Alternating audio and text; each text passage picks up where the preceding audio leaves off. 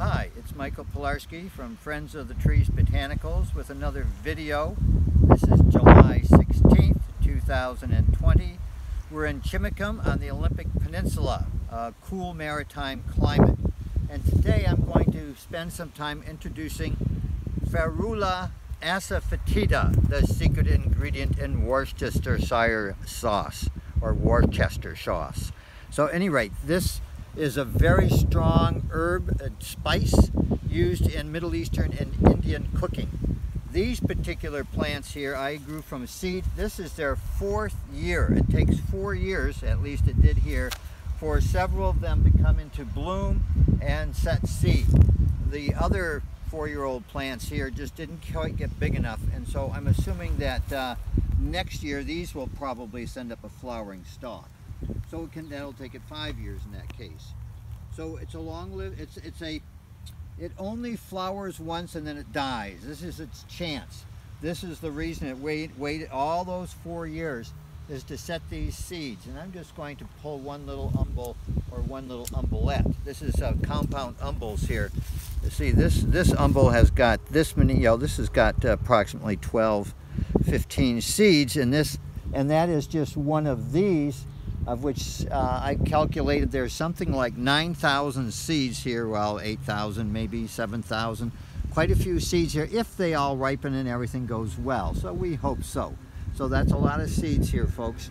And I just did some research online and read some articles it's from the high plateaus of Iran and Afghanistan, and it's endangered.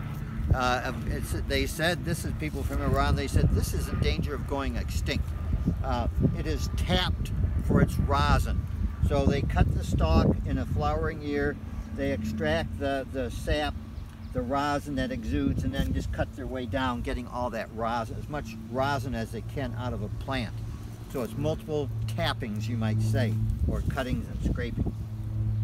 They said that the largest of them get about 9 inches in diameter at the base of the stalk. So that's probably something like about that big. This one's pretty good size here. This is maybe, I don't know, I have to get a tape measure, 4 inches at the base here. So these can get quite a bit bigger.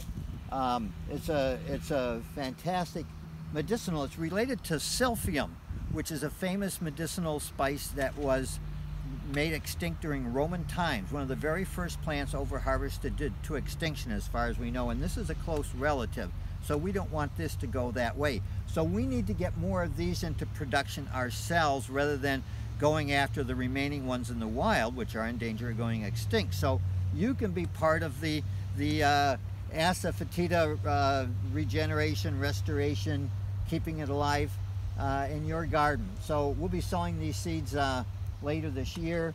The very best way to do it is to plant it right after ripening and don't let it sit around. But if you do let it sit over winter, then you should cold stratify it for 30 days at least. 60 days is a little better. And they say you could even add a little rooting hormone to that seed to help it go. I haven't experimented with that. So it's not the easiest seed in the world to get to go. But if you get some this fall from me while they're still fresh, which at the rate this is going, looks like it'll be sometime in August that these will be ready. So any rate, it's a fabulous herb. We'll show some pictures of in flower. It's just really spectacular.